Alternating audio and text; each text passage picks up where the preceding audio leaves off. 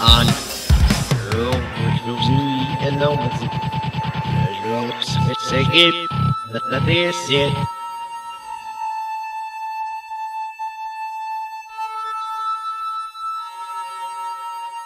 So the next part of this podcast is we're going to be talking about the Watergate scandal, as Watergate is brought to light in October 20th, 1973.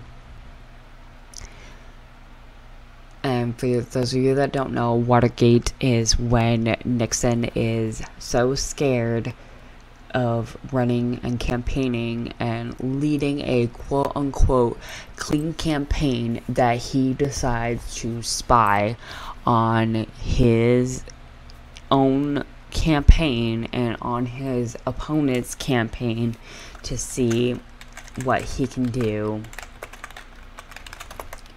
to be a better president. And it's fascinating because at this time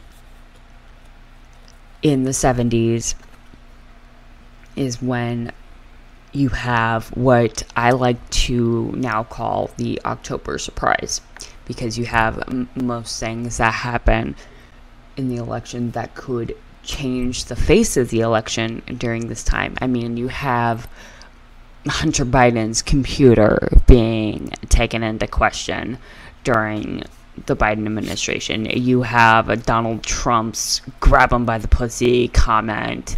You have Obama's birth candidacy, even though he was born in Hawaii. You have the whole fear of what could happen during the face of the election at this time. And it all comes down to the Watergate scandal. It resulted in 69 indictments and 48 convictions. And the only reason why I am bringing this up is because Nixon does this during October. And it takes place during what I like to refer to as the October surprise. So at this time, the Democratic Party's headquarters is being illegally recorded, and you have so many people that don't even know about this at this time.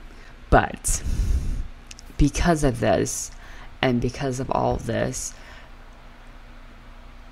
it all takes place between June and October, and it all takes place in the Democratic Party's headquarters, which had been used as a hotel at the time. And during this, it was initially covered up at the time of the Watergate Hotel that was being used as the Democratic Party's headquarters. And you also have kidnappings, you have betrayal, you have everything that could possibly happen in a Ben Affleck movie happens during 1972, during this time.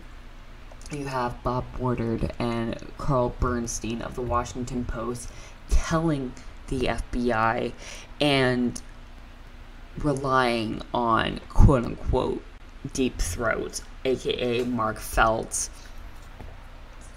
leaks, and you have all this information being brought onto you, and Nixon's retaliations bringing it closer and closer to him being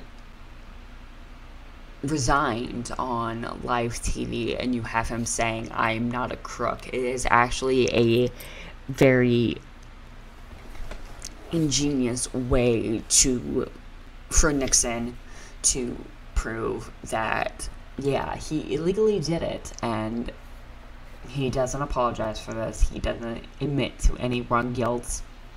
The only thing that happens at this time is that there is an 11-minute recording that to this day is very mysterious. It is very October. It's very spooky. No one knows what's on this tape. It is supposedly, quote unquote, deleted by Nixon's secretary at the time. And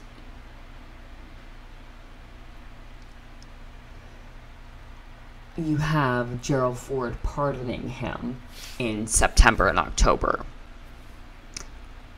to the point where these men's careers are just over and done. To the point where even there is a very famous phrase that is used in Hamilton called "follow the money," and this is where it actually takes place, but during this time, because it is said by Mark Felt to Woodward and Bernstein. It is all associated with together, and this is also where the cliche of the parking garage happens, because it's him, it's Mark Felt, and it's Woodford and Bernstein all coming together and saying, this is what's going on, it is illegal, something's gotta give. So there's also that cliche as well.